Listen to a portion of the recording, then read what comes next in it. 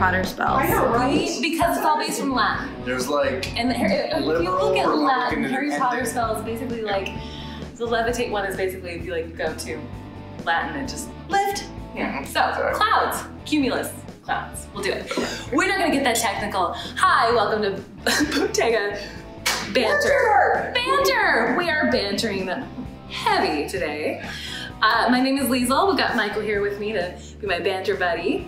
And we're gonna put some happy little clouds into our happy little painting. So we've already painted a nice mountain majesty scene here. Maybe we've been hiking around the Pacific Northwest.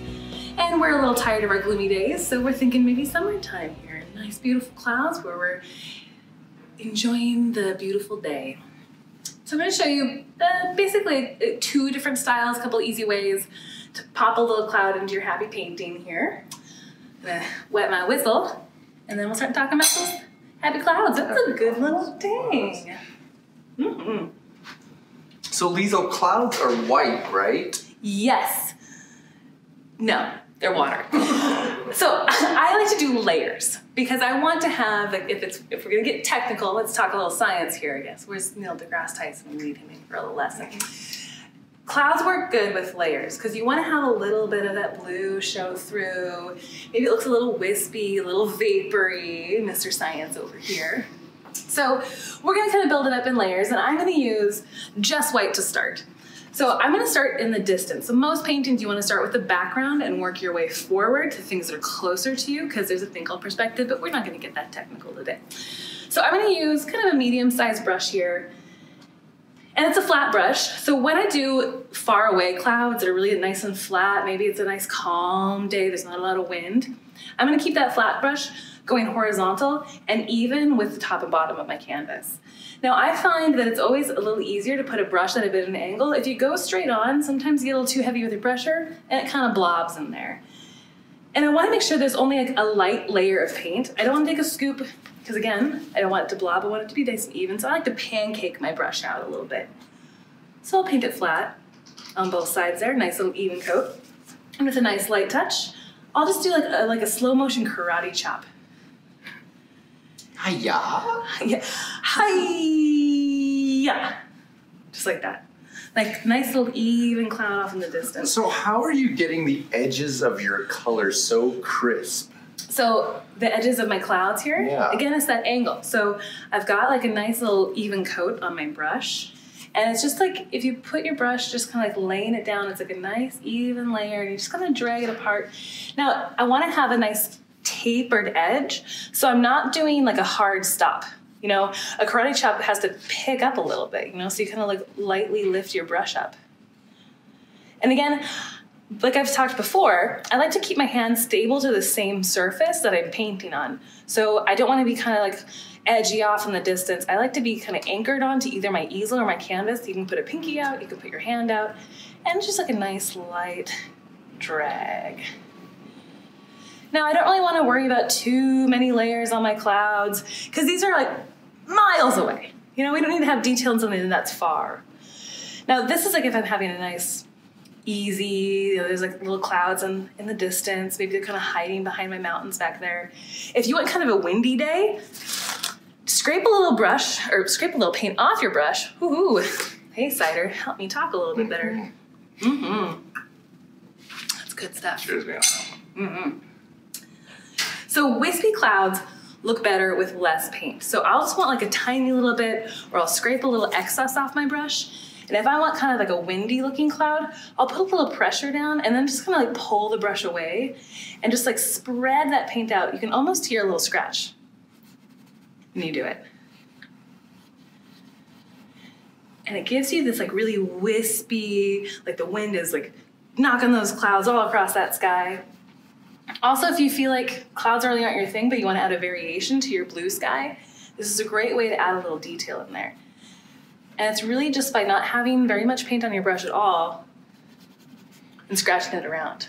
So Liesl, do clouds always sit flat like that? Or do you all, like, is it always a horizontal back and forth, or do you do up and down? Describe the way clouds sit. I tend to like to make my clouds flat on the bottom, because they do usually sit at like an atmosphere kind of a thing. Like there's different layers where the moisture locks and things like that. Science talk.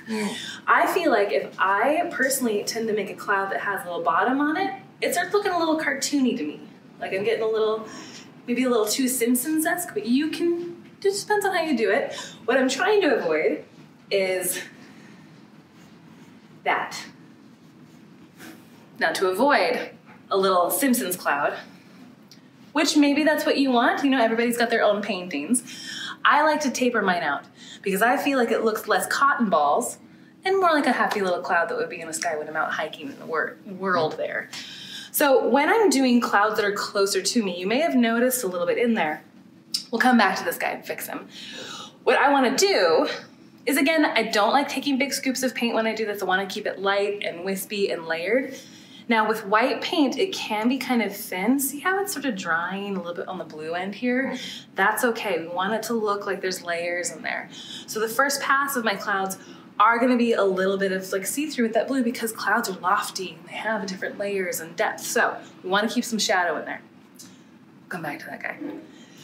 I like to think about this as like leapfrogging half circles. So I'm going to do a little loft at the top of my cloud and then kind of like loft it, and just do these like little layered half circles.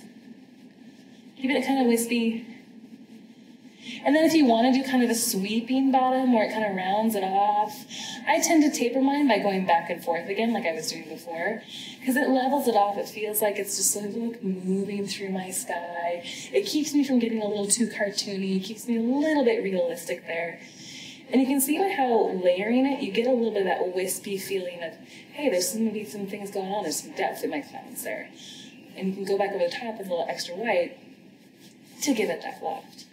Now, if you end up with a little cartoon cloud where it's like perfect, let's get a little chaos in there. So what I can do is, again, put my brush a little going horizontal at an edge, and I can just taper those edges off, and then just bring a little scoop and a swish. Right away, that cloud looks transformed.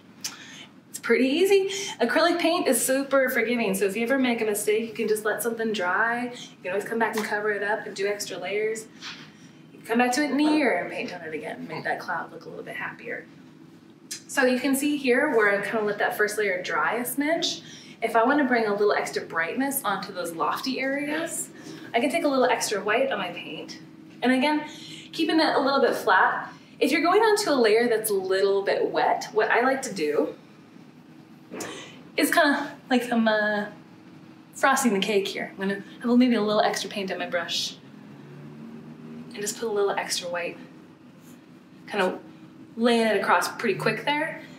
The more we brush over an area, the more it blends in. We're not contouring here. We're adding some drama. Oh, clouds. I wish I had some tea to spill. Ooh, who's got some tea to spill?